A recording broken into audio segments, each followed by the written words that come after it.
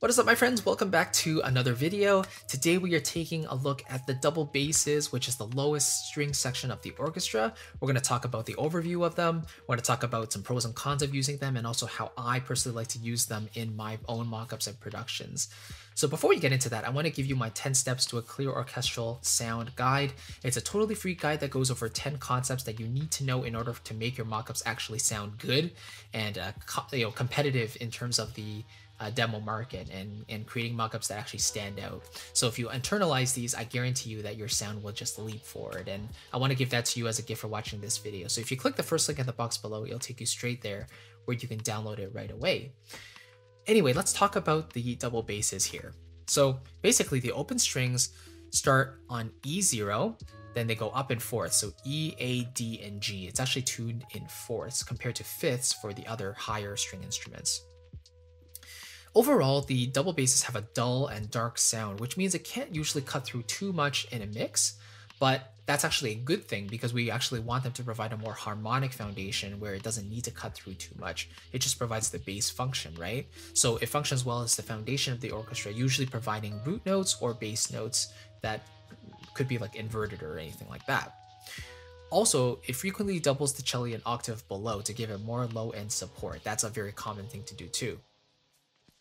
And in terms of the vocal register, it assumes the role of the bass, the lower male voice, usually the lowest one. There's also like baritone and tenor, but usually the bass and the baritone ranges are where the basses, I would say, excel.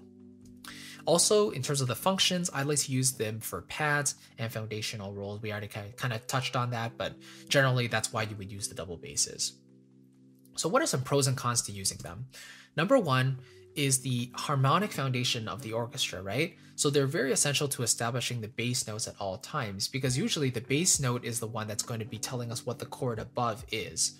You know, when we analyze chords, we always look at what the bottom note is, then what's on the top of that, and we kind of combine that to see how those notes fit together to create a chord.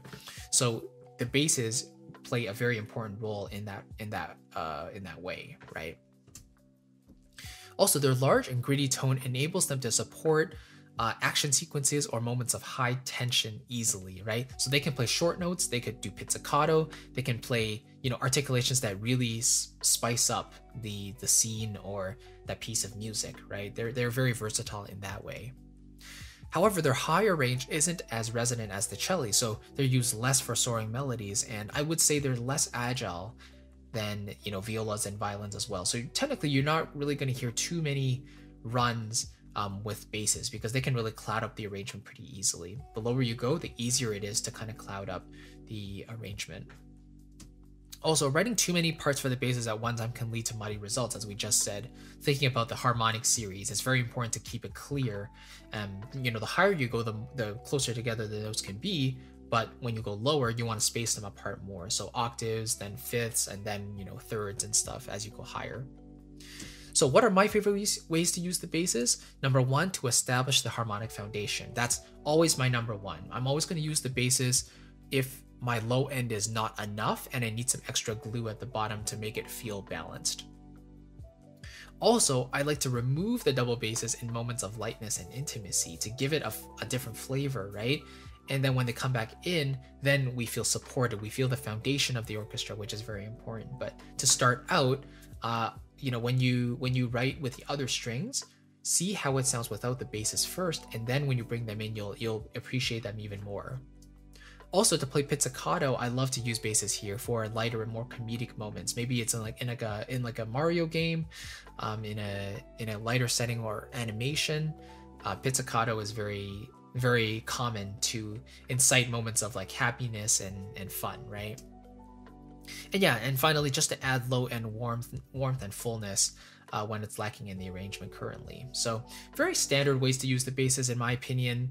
I don't really like to use too many extended techniques, but that's just me personally. If you do, you can certainly do that. Find a sample library that does that, and you might find it very useful for your purposes as well. So hopefully that gives you an idea of what the basses kind of do and an overview and how I like to use them. Let me know in a comment below if you like to use the double basses in your own music and how you like to use them. I would love to know. And also before you go, I want to give you again my 10 steps to a clear orchestral sound. It really is my personal way of knowing that my mockups sound good and clean and full. So if you go through and internalize all these 10 things, make sure you are, fully wrapping your head around every single thing, then I think you're pretty much guaranteed to have a good result there.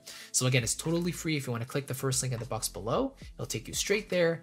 And yeah, thank you so much. I'll catch you in tomorrow's video, and I'll see you then. Bye-bye.